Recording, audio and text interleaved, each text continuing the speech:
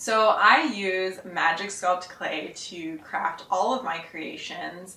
The problem with Magic Sculpt is that this clay, when cured, becomes very heavy. And this is a problem for specifically horse sculpture because they're on tiny, frail legs, and if the body itself is too heavy, your legs are going to crack. This clay is also expensive. It's hard to mix in large quantities. This is where freeform air comes in handy.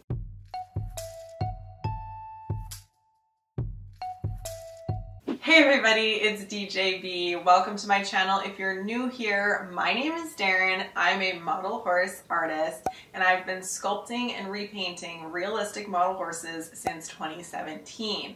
If you've seen my previous how it's made videos, you'll notice that I use a lot of freeform air. The biggest thing about this clay is it is super lightweight, and that's exactly what we want as filler for anything we're doing. If you're taking a wire armature, covering it in tin foil, and then putting all epoxy sculpt onto it, it's gonna be really heavy, really fast. It's hard for you to hold onto, it's hard for the legs to sustain.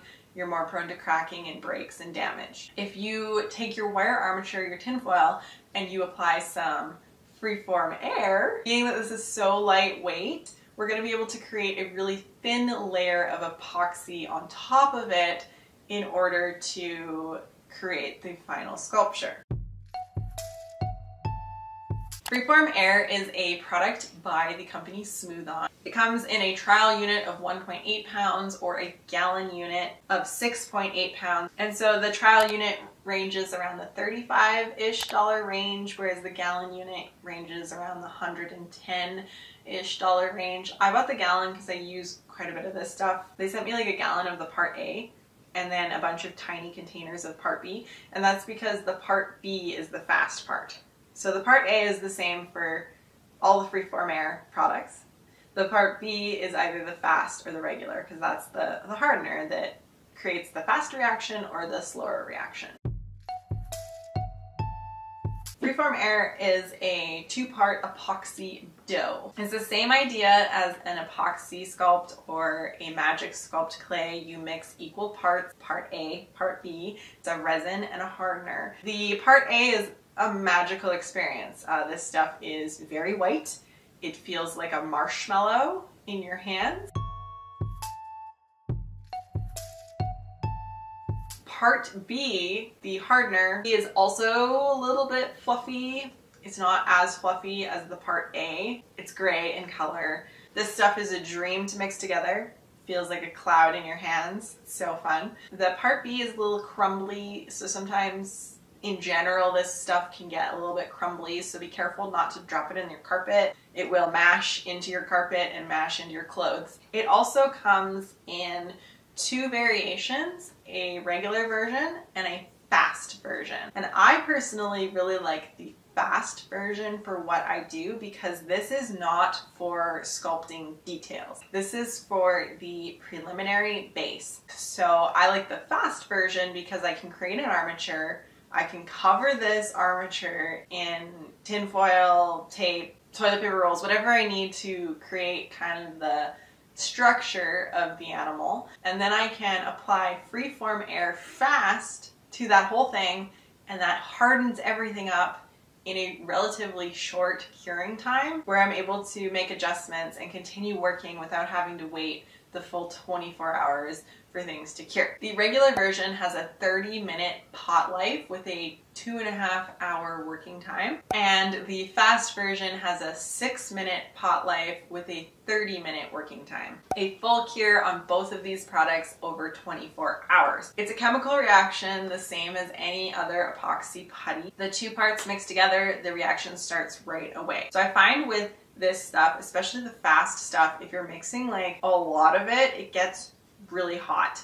So you have to be careful because if you're using a tinfoil or a wire base that creates heat, you can burn yourself. So it's actually not recommended mixing it together and leaving it in a big ball because it gets really hot in the center and it starts to cure up the center. So if you flatten out your larger pieces of mixture, that helps dissipate the reaction. The smaller the mixture you use, the longer it takes to cure. So if you're using a lot, like I said, it will start to react really quickly. So you have to work fast with the fast, obviously, But if you don't want that pressure, you can get the slow version. If you're gonna be sanding this stuff, probably wait your full 24 hours. You can get away with it sometimes, like rushing into it, but it does have like a doughy consistency still. I do not use this for any detail. This is purely base work and really basic shape work. And I find that when you sand down this clay, or even just leave it as you sculpt it on, it creates a perfect base for epoxy to go on top of, because it leaves a little bit of texture, and then the epoxy, or Magic Sculpt in specific, really wants to stick to it.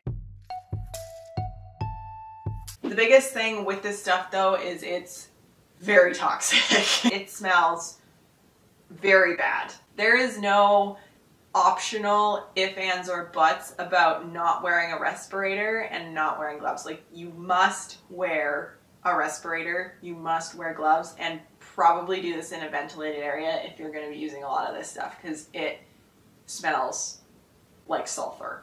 Also very messy. So the gloves are very useful because this stuff gets really crazy really fast. This stuff sands really easily as well. It turns to a crazy dust. So you 1000% also want to use a respirator with particulate filters on it when sanding. So I use 2097 particulate filters while I'm sanding this, and it sands really well with a Dremel.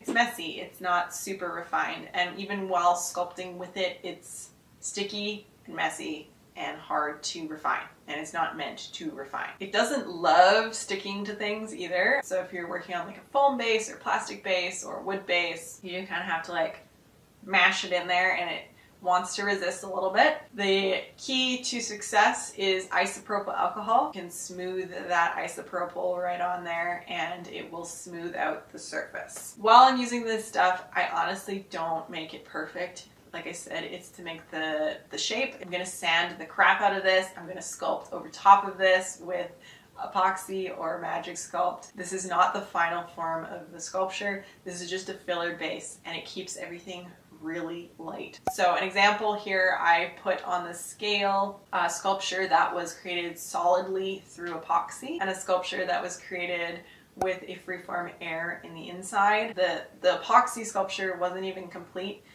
It has no hair on it yet, no detailing. It still would need probably another 100 grams worth of clay added to it. We save over 100 grams of weight, so it makes a big difference. And just feeling those in my studio and like having to paint them, having to work with them, having lightweight is super imperative.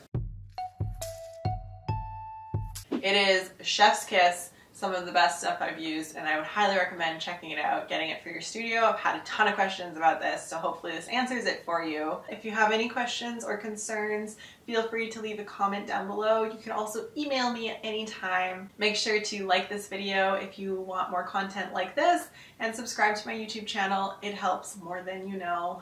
So thank you so much for watching. This has been DeeJayBe. Happy sculpting. I also now have a Patreon if you want to support me further. Link is in the description.